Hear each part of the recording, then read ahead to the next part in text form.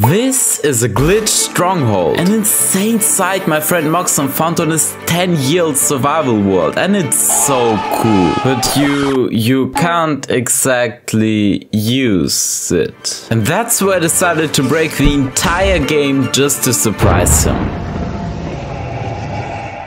The second I joined his world, I was immediately blown away. Okay, pretty good gear, bro. And I can't believe this was all flat at some point. That's right, Moxon is playing on a Superflat world that he's been slowly working on for the last decade. But I soon realized he left me with only 4 fireworks stranded in the middle of nowhere. So the first thing we have to do is to walk all the way back to the main base for fireworks. This was definitely not what I planned, but it gave me lots of time to admire the beautiful builds.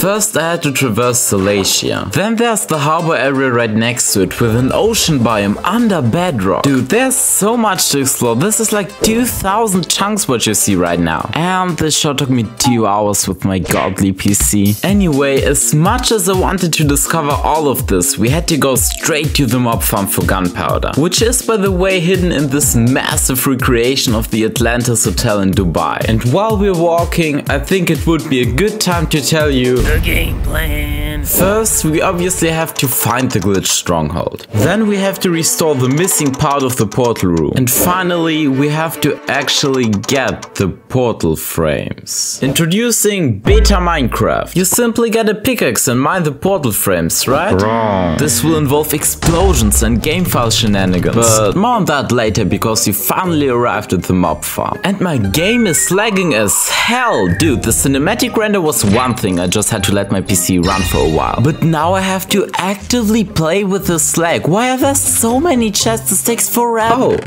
And now let's get the heck out of here. As you know, the second ingredient for rockets is paper. I assume we will find Moggy's sugarcane farm inside of this massive main dome, so let's go inside. And in fact, I found it after some searching. But this was the moment I realized I had 23 ender chests in my inventory the entire time with a dedicated chest called fireworks. I kinda feel stupid, but now that we have rockets, we can finally... I decided to spend 30 minutes making a custom totem model and another hour in the nether following a random pathway that leads absolutely nowhere. Then still staying there to farm blaze rods and ender pearls to be able to light up the portal at the end of the video, but getting lost and coming out of a different end portal and it's been 3 hours into the project. What am I doing? Enough of distractions, time to get started. Luckily Moxon shared the codes in the short. Yes, that's what we're looking for. So we know exactly where we're heading to. Yo, is this it? Oh, this looks so cool. Let's waste no time and build up the portal room. We should have everything we need in the ender chest.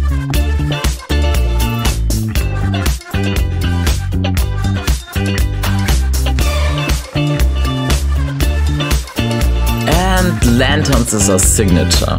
Oh, this looks not as bad as expected. But now comes the tricky part. Let's load up Beta 1.9 pre-release 3. So apparently in this version you can get portal frames as a drop if you blow them up with TNT. And then we can get them to the Superflat world by storing them in the nether and transferring the game files. I don't know if it's gonna corrupt anything, but let's start by making a brand new world.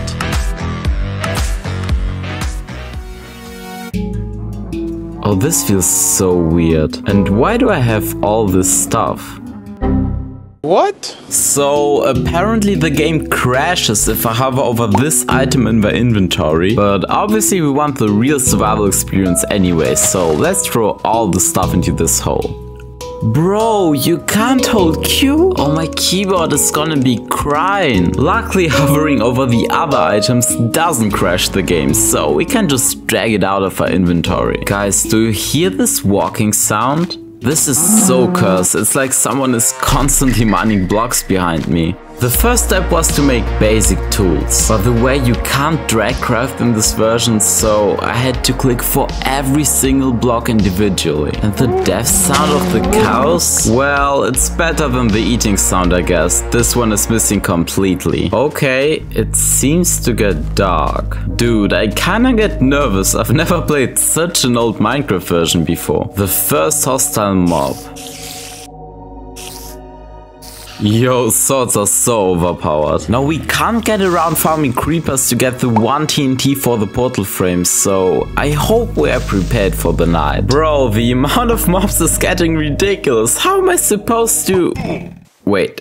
Is this the damage sound? I swear I'm not editing this. This meme sound was really in the official game at some point. Oh my gosh. Thank you, skeleton. Okay, I'm really getting low right now. Let's look for shelter in this villager's house. Bro, where's your bed? I mean, I guess standing on 5 blocks of dirt in complete darkness is fine too. Let's heal up and try to get all the gunpowder we need. Oh no! Oh my gosh! Yeah, I didn't like the seed. Alright, second time's the charm. I repeated the whole process, threw the stuff in the hole, mined some wood. Bro, this version is so much different. You can phase through lily pads. I got some materials, acquired food, and guys, what are these lighting glitches? I decided to prepare much better for the night than last time and equip full iron armor. Oh, let's go! This must be a sign. I quickly found some iron and cooked it alongside my food. And there we have our first piece of armor. But it wasn't nearly enough for full iron and I was scared to lose all the progress again. So, time for strip mining. I stumbled into a cave which gave me all the iron I needed, but also led me to a massive ravine. So I cooked up my iron and fully equipped myself ready to explore it, but then...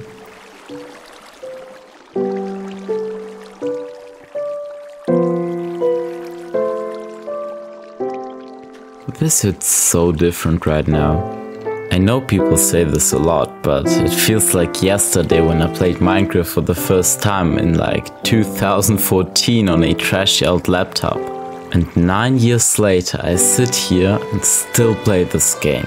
Actually, I think you should know the real story behind this channel. Since I uploaded my first ever YouTube video like 4 years ago, every single day I was telling my parents about my dreams to become a YouTuber, about my next big project. And after all of this time seeing my unbelievable passion, they said, you know what?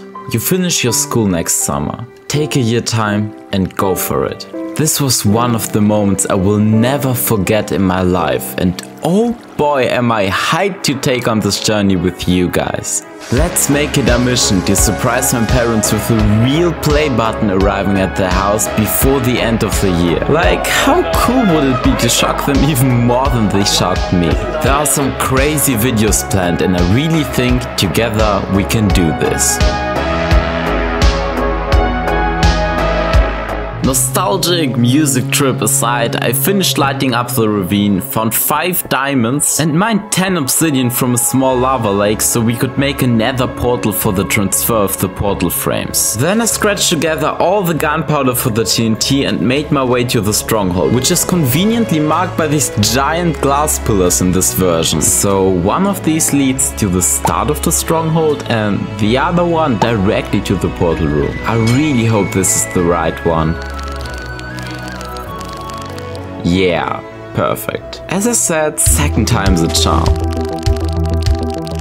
Nice. I blew up the portal, used another glitch to duplicate the 3 frames we got until we had the 9 we need, placed them in a chest in the nether and messed with the game files to connect this nether to the Superflat world. Now all we have to do is to grab the portal frames through the main world. No way, I think it actually worked. But why is it lagging so much?